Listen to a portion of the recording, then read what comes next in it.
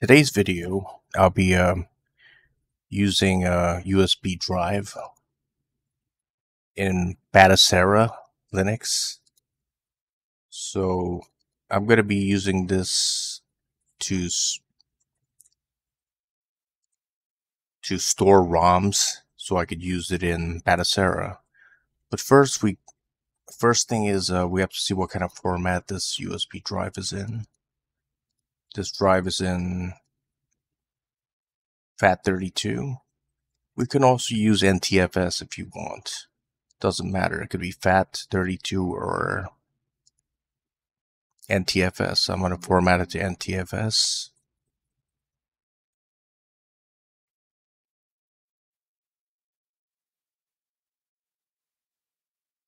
You could use either. I like NTFS. So now I'm going to go back to Batocera and enable it.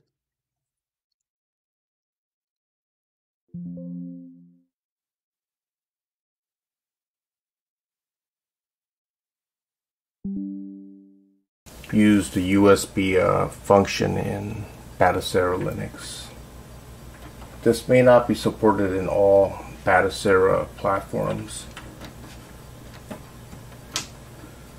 but in this x86 based computer, you have that function. You just have to have a keyboard which is connected to your computer and a mouse, and if you want to transfer files, just press F1, the F1 key, and you get to this menu right here. And I'm gonna go to my USB drive, which is right there. I don't know if that's focused or not. Okay, I go there.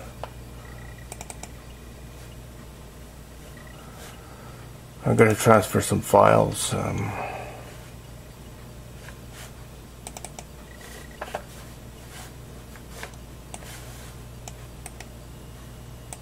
Copy that, or you could use Control-C to copy that. I'm going to go back to ROMs. That's my other folder. Let's say there wasn't anything in there, for example. Just saying. Just for example. And I'm copying it from my flash drive. I just paste it here and I get all the files.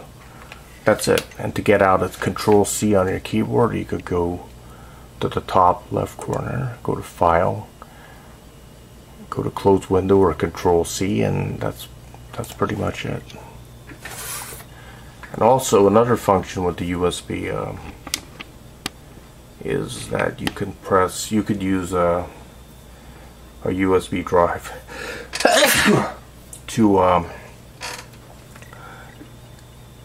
store ROM files. So I'll show you how to do that also. Press Start, go to System Settings, go to Storage Device, select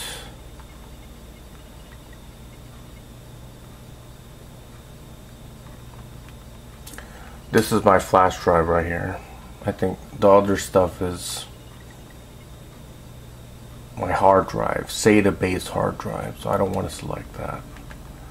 I'm going to select that specifically, and when I restart RetroArch, it's not going to have all of these options. So I'm going to go to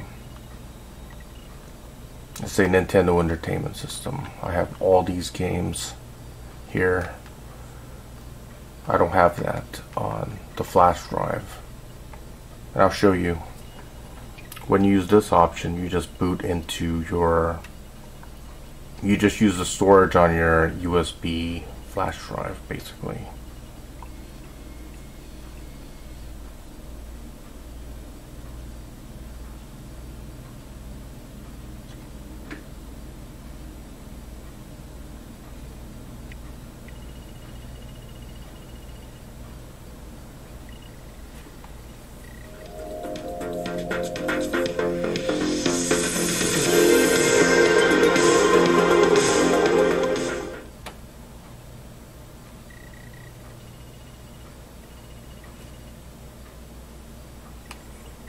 So,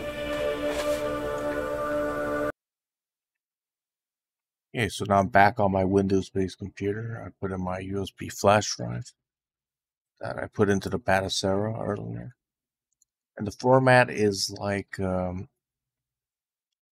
Batocera and network share. Exact same thing, like the BIOS, ROMs.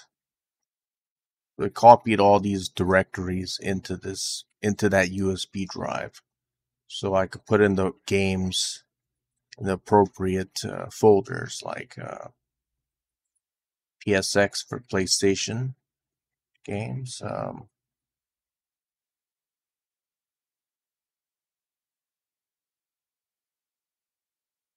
Mega Drive for Sega Genesis,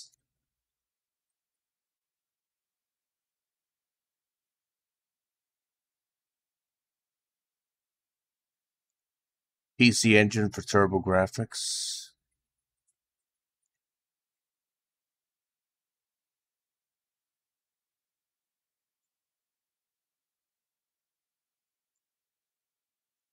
so it's exactly like that format, so I could just put in the BIOS files like I did here.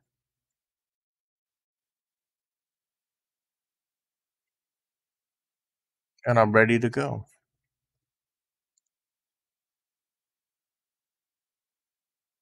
I don't think I put all the BIOS files in there. Some I might have some that are missing. I have missed a couple. So now I'm gonna take this out and go back to Batocera. Remove that. I'll see you back on.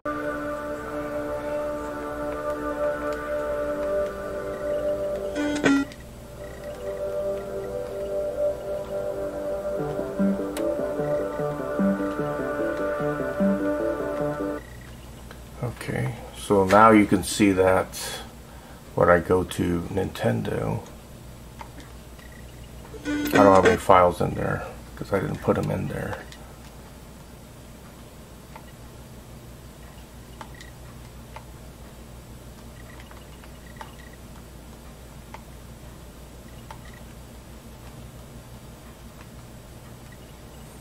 I don't think I put any BIOS files in here also. I'm going to press F1. Go back there. Because this is the flash drive that it's reading now. Oh, I did put ROMs in there.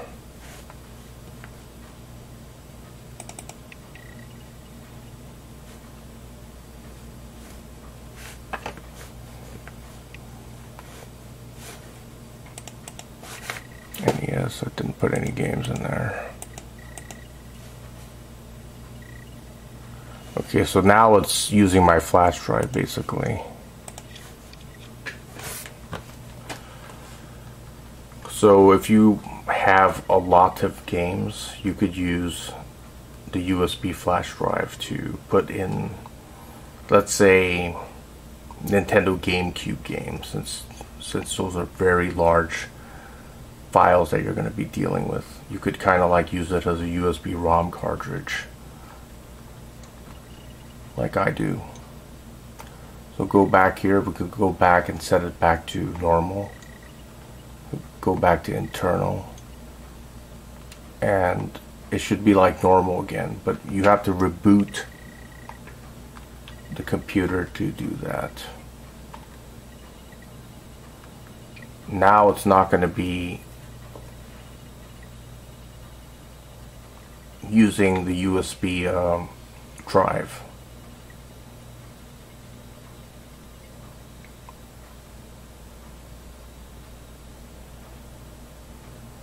It's going to start up like normal.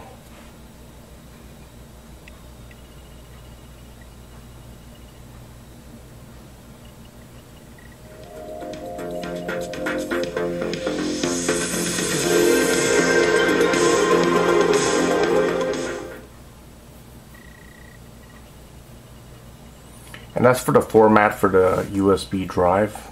It could be NTFS or FAT32. It doesn't really matter.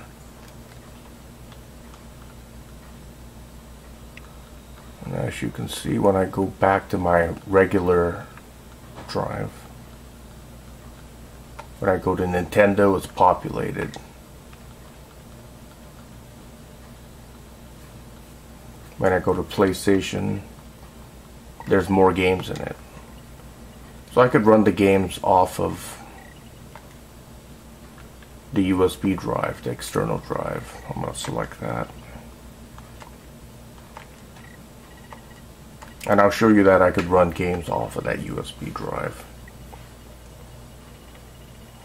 Just make sure you have the ROM, the BIOS files and the BIOS folders on the USB drive, because some emulators may require it. And if you don't have the BIOS files, you're not going to be able to run the games. Like for example, PlayStation 1 or Sega Dreamcast or Sega Saturn. Those emulators require you to have a BIOS file.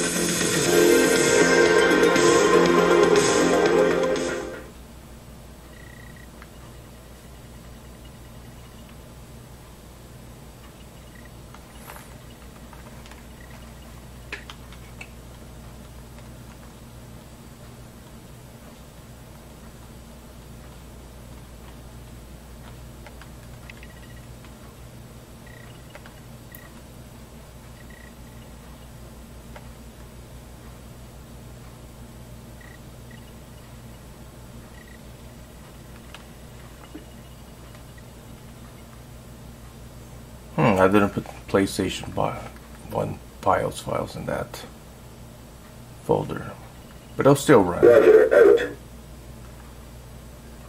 But it's not going to run well. So I'm running the game off of the USB flash drive. Prepare for Operation Start.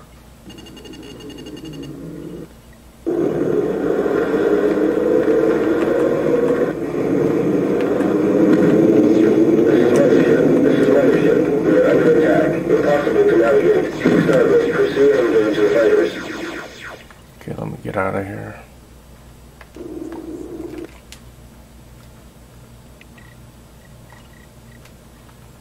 Let me try something else.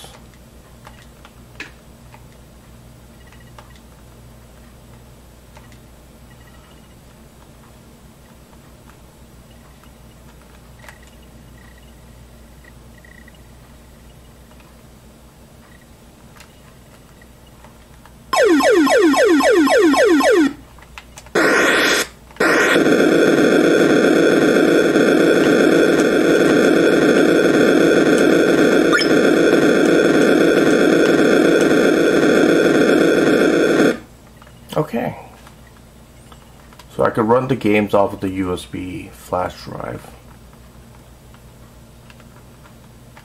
and it's all good. Try one more.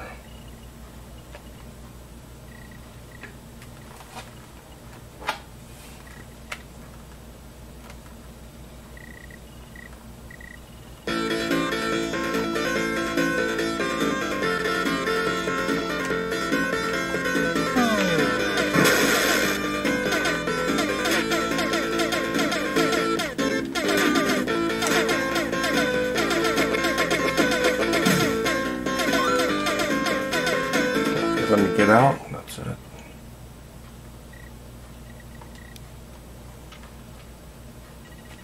I'm going to go back to normal and disable USB external and just go back to internal again.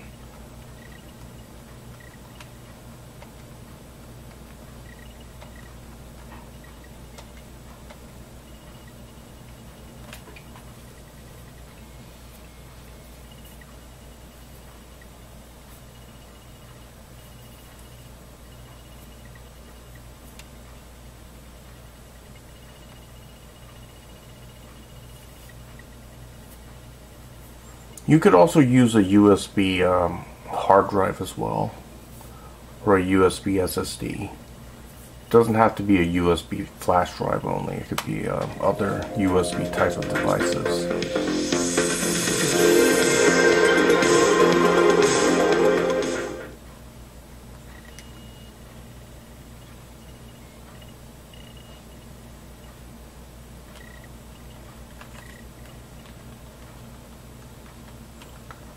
I'm going to go to the Mega Drive folder and show you that the internal one has more games in it. The other one didn't. I just did that to show you that they're different drives.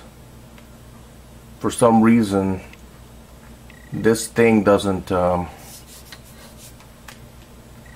put in all the games, like RetroPie. That's pretty much it. Quit. Shut down. That's pretty much it. If you have any questions, you could leave it in the comment section below. Thanks for watching.